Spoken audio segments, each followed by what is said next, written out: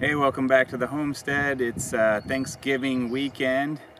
We're just going to go through a few things we've got on the agenda this weekend. And we're going to be trying to launch videos every weekend, so kind of more on a little bit of a schedule. The days are so short, it's hard to do stuff Monday through Friday, but we'll definitely try and get one per weekend out.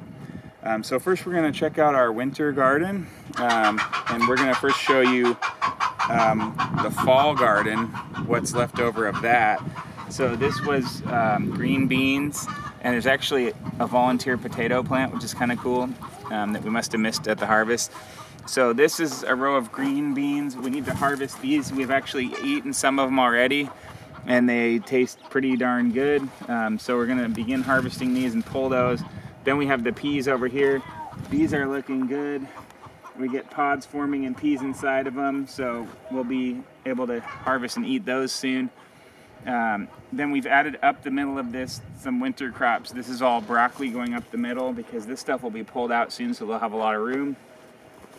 Then we're over to the sweet and peas, which were like the snap peas, like sugar snap peas. And these were really good, but they didn't give much, so it was a little late in the season for them. There's a couple here. So we'll be harvesting these and just pulling those soon, but I'll definitely grow those again. Those tasted great. And then more of these Lincoln peas over there. You can see the pods, so these will start going. So it was probably late in the season to do some of this stuff, but the Lincoln peas, I think they'll be okay. And then we're gonna move on to the winter stuff. So this is all onions here. Onions, this whole half of this bed. And there's another volunteer potato. That's kind of cool. We'll see what happens with those. I was just talking to a farmer friend of mine in the area, and he said around here, especially because the microclimate where exactly where I live on this part of this hill gets a lot of sun, and he said you can actually start potatoes like in a few weeks, and they just won't go super fast, but they'll get going, and then as spring comes you can harvest your first batch. So we'll probably do that. So then this is all garlic, different types of garlic. Then we'll move over this section. We've got, this is mostly cabbage. The two end are some leftover kales. And then we have more cabbage on the other side. So this is pretty much just all cabbage. And then purple cabbage here, so a couple different types. And then some herbs here, some thyme and some cilantro. Now I'm just gonna be honest with you guys, we did not start this from seeds, which is kind of sad, but we just didn't put it on the agenda and we never got around to it, and then we just decided we just want to get this thing going, so we didn't do it from seeds, but hopefully next time we will. So then we come over to this whole side, and this is a bunch of kale here. Actually no, this is broccoli. This is all broccoli coming through here. And then this is all kale. So there's two kales going from before, and we really need to start eating it and using it. We're gonna end up with a lot of kale. Crazy amount of kale, but we'll eat it, we'll share it too. So always share your crops or sell it or whatever. And then we've got, this is more broccoli, I believe. And then we got our cherry tomatoes from summer left over. They're still kicking, so that's cool. That other bed over there is empty. That's the one that had a lot of gopher problems, so we got to fix that. And then we'll get that up probably in the spring. Go falling over here. A couple of extra, I believe those are cabbage that we ran out of room in the other bed, so that's all that's in here. This kind of has a gopher problem too. Check that out. And this has gopher wire, so they snuck in somehow. They're sneaky little guys. Then we got some celery here and cauliflower. And that about rounds out the winter garden. So yeah, we'll stay tuned and we'll see how this stuff turns out, but we're very excited. This is all stuff that we love to eat, especially broccoli. We eat that a ton around here. So yeah, that's the winter garden. Now we're gonna check out some other stuff. let's see, we're gonna go over to the orchard real quick. I wanna update you guys on something. All right, so now we're down in the orchard, and you may remember 2 videos ago in the orchard tour I talked about the ants coming back on the trees and the solution for that being Tanglefoot. So I got some of those on already, and I'm gonna show you all how to do one here. So you need 3 things. You need your Tanglefoot paper, which comes in a roll. I forgot exactly what it's called, but you could probably Tanglefoot barrier, I think. And then your Tanglefoot goop, whatever you want to call that, and some tape. So right here, this one doesn't have any ants currently, but I just want to set it up so that if they come back, they won't have any luck. Okay, so the first thing we do is take our Tanglefoot paper, wrap it around the trunk, nice and tight, and then tape that on like this. Oh, come on, don't do it to me. There we go. Okay, all right, so that's on. And next, it's as simple as this. We get our Tanglefoot goop, get a little fingerful. You can use stick or spatula or whatever, but I'm just gonna do it that way.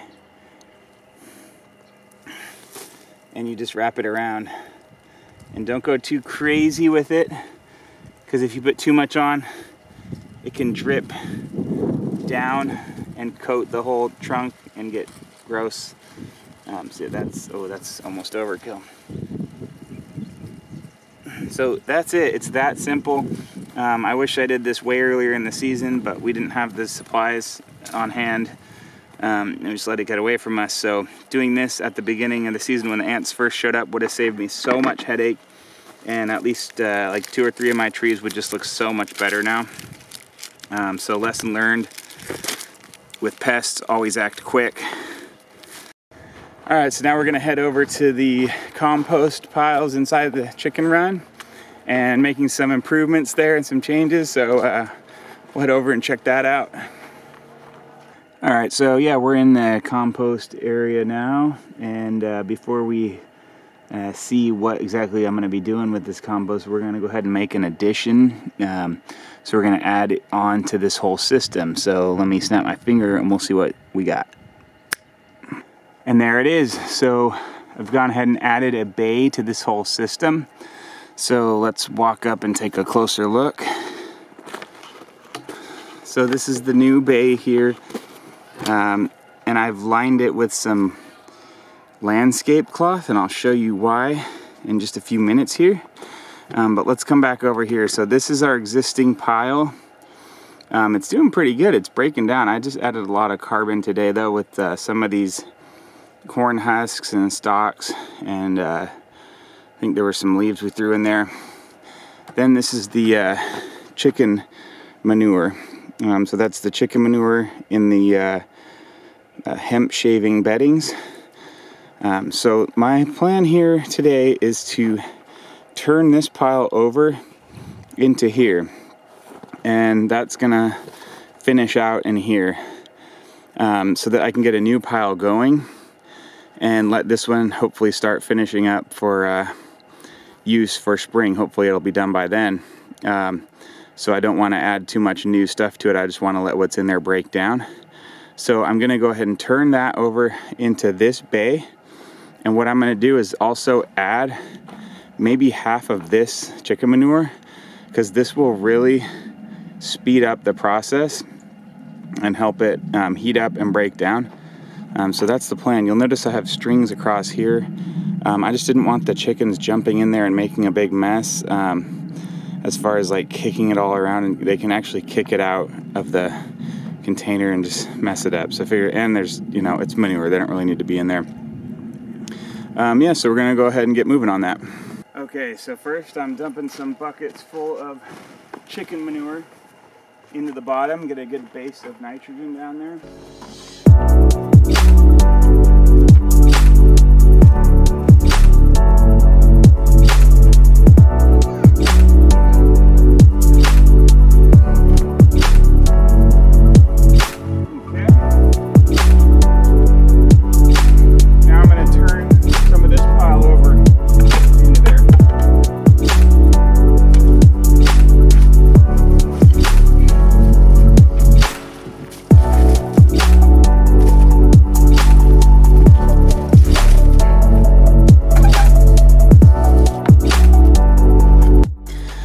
right, so that's the first turnover. And a lot of the stuff is breaking down really well, but we do have big stuff like these corn stalks that are going pretty slow. So yeah, that's why I wanted to do this. Get some chicken manure in the bottom, put some of this in, and then another layer of the chicken manure and just layer it in, and hopefully that'll speed up the stalks. All right, so another layer on top of that.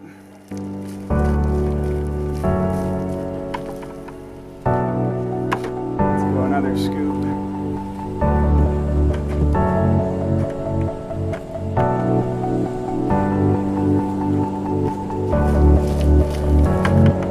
All right, and now back to forking. So this manure in here, it should kind of turbocharge the process to speed up the breakdown of this stuff.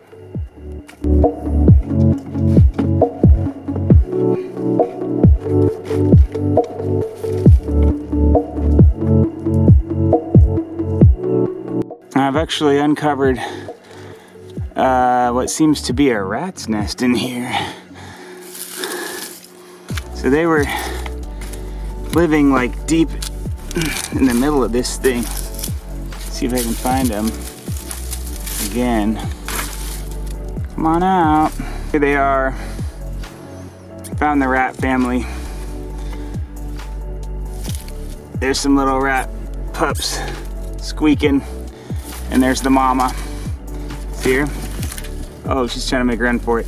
So I'm gonna go ahead and shut this part off, but these folks, these poor guys are gonna end up compost. This pile's growing pretty quick.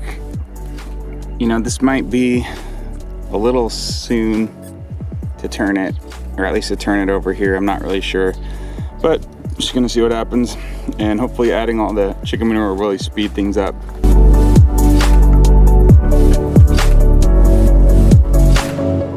Here goes another scoop of chicken manure.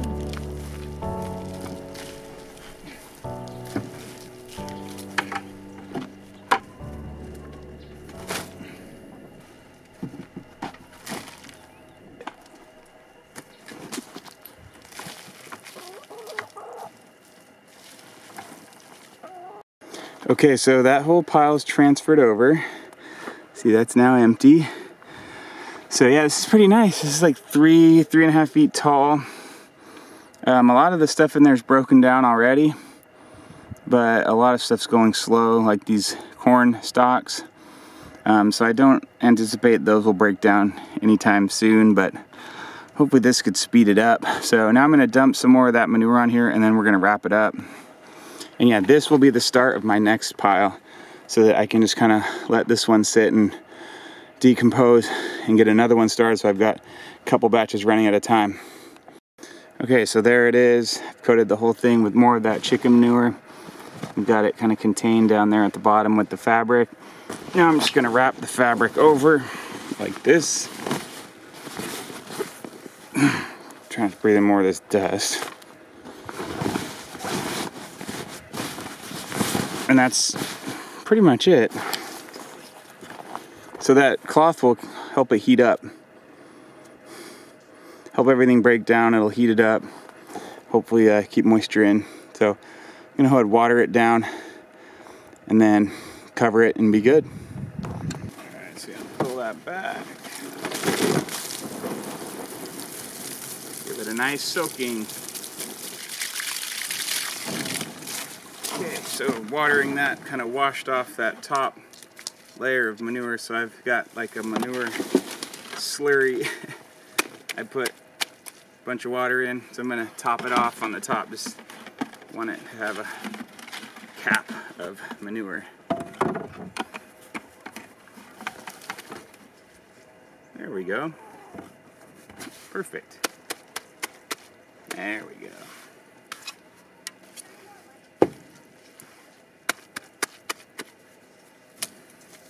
I'm just going to wrap this up top.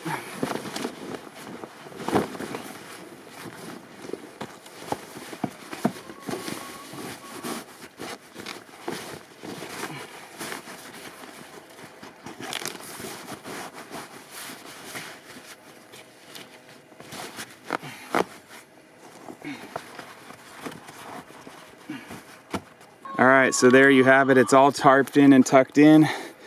Hopefully this will go hot and break down quick.